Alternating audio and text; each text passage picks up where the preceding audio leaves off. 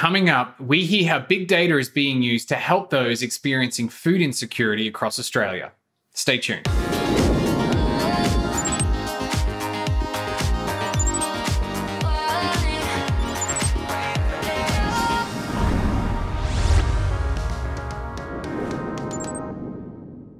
According to the UN Hunger Report, 811 million people in the world were undernourished last year. Now, this represents roughly 10% of the overall global population and is an increase on previous years. Today, we'll hear from the Art of More and Foodbank Australia on how they're addressing this issue using data-driven analytics. Before we jump into the interview, let's take a look at their story. Foodbank Australia is the largest food rescue and relief organisation in Australia. Our mission is to end hunger in Australia. We do that by working collaboratively with the entire food supply chain, from producers and farmers right through to retailers. We collect food and then redistribute it to frontline charities around Australia so that they can provide food relief to people in need. We need to better understand how we are achieving that service in order to ensure that we can really reach everyone who needs to be assisted. The Art of More is providing a fantastic picture of food insecurity and distribution of food relief. Doing this kind of work, it's data for good, forecasting and understanding nuances in communities, and to be able to start to predict where Foodbank needs to apply its efforts.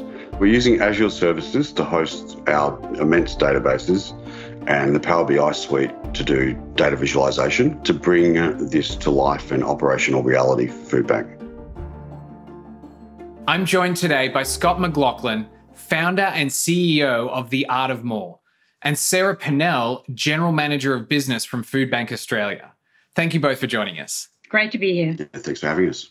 Now, in the Western world, it's easy to think that food inequality is something that really only exists in developing countries. But this is an issue that people in all countries face. And it's also something that's been compounded in the last couple of years due to the pandemic. Sarah, let's start with you. Can you share a little bit about how Foodbank Australia is helping those in need? Thanks, Ben. Yes, we are the largest food relief organisation in Australia. And we do our work by partnering with the food industry and collecting food from every part of the food supply chain and providing it to charities who distribute it to people in need. A lot of people think that there isn't a food insecurity problem in Australia, but there very much is.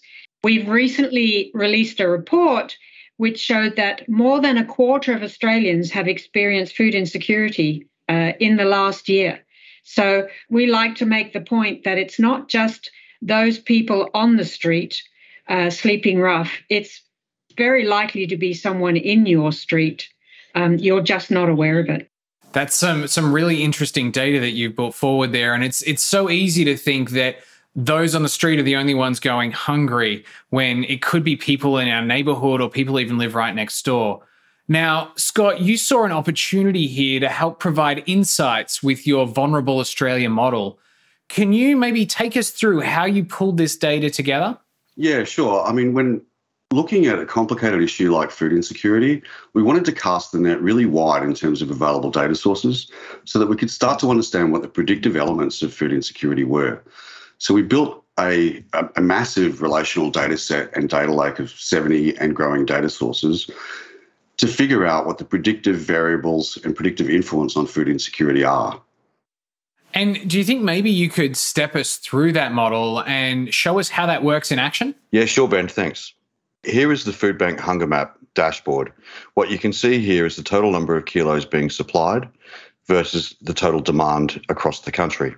This also enables us to understand the number of people that are affected by food insecurity and the specific community segments that they come from, as well as the areas with the greatest demand and the areas with the greatest supply gap. When we drill into South Australia, we can start to see contributing factors at a state level.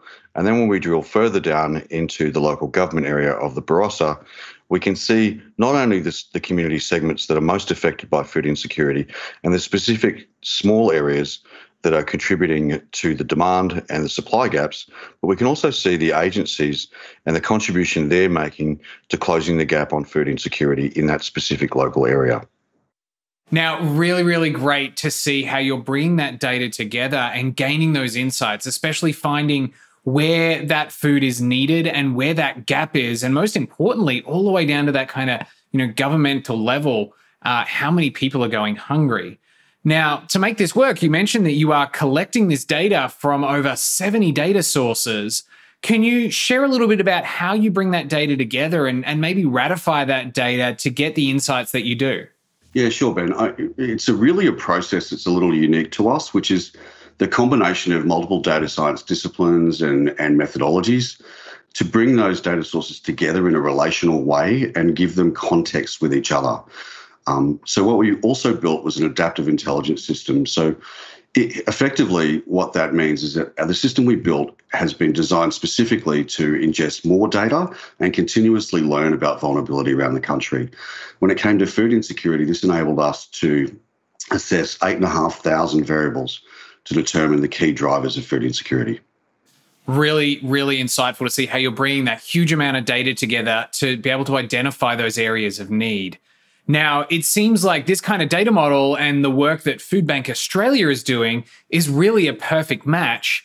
Sarah, can you tell us how this type of data has been helping Foodbank Australia address the needs around the country? Yes, Ben. In the past, we have acted very responsively in that we have simply provided food to those charities that have requested it from us. What we now know is that doesn't necessarily lead to a comprehensive network reaching everybody who needs food relief. So we need to become more proactive about ensuring that everybody who has a need is being assisted.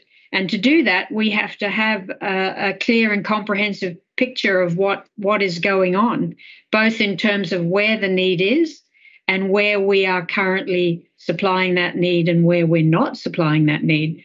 So that's where the hunger map comes in, and that's what the Art of More is doing for us. So exciting to see how you've been able to bring that model and use that data to be able to impact the way you're meeting that need. Now, Scott, this is a journey that the Art of More has been on for a while. What are some of the lessons you've learned along the way that you would share with others who are maybe looking to pull together their own large data set for their own business?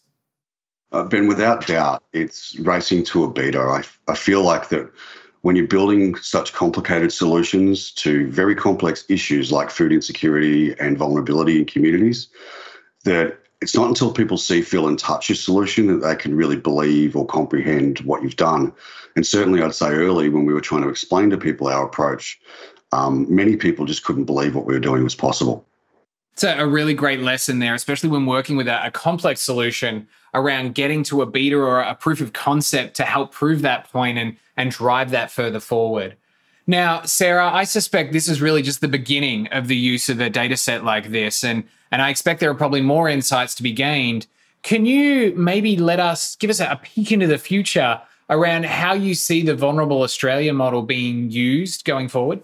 You're right, Ben. This has really opened up a huge new opportunity for us, and we've been coming up with different potential uses since the day we saw the first beta version, as Scott said.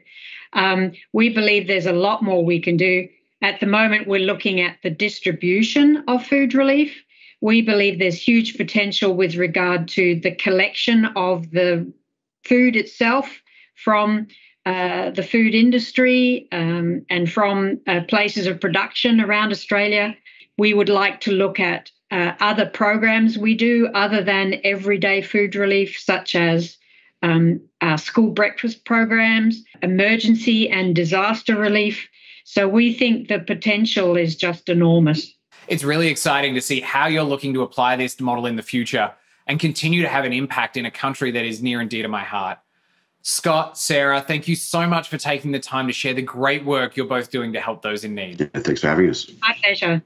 And of course, if you'd like to learn more about the Vulnerable Australia model, the Art of More, or donate to Foodbank Australia, you can follow the links on screen. If you'd like to learn more about building your own big data solution, you can head over to Microsoft Learn to get started. With modules covering everything from the fundamentals of Azure through to developing an augmented reality experience with HoloLens, certification guidance, and even live interactive shows on Learn TV. Microsoft Learn will help you arrive at your goals faster, with more confidence and at your own pace. Now, if you have a story you'd like to see featured on an upcoming episode of Customer Tech Talks, you can reach out to us at cttalk@microsoft.com to get started. And don't forget to follow us on Twitter and LinkedIn so you can catch all the latest episodes as they come out. Thanks again for watching, and we look forward to seeing you on the next Customer Tech Talks.